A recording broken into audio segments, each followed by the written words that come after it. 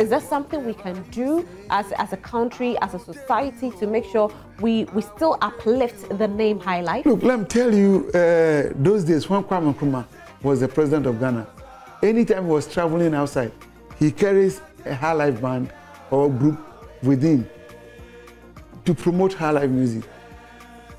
If the government doesn't come in and support and give grants to musicians and make sure that we promote High Life will die. And currently it's not happening? Is that it's not happening.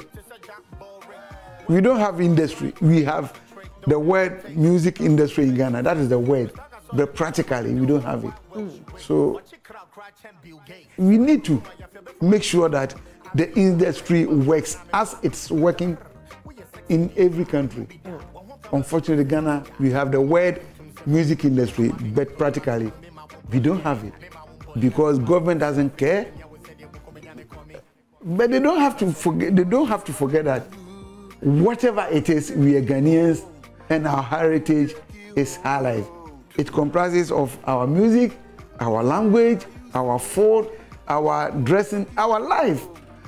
So if we put it behind us, then where are we going? How do we call ourselves Ghanaians if we leave what people have to recognize us to be what we are?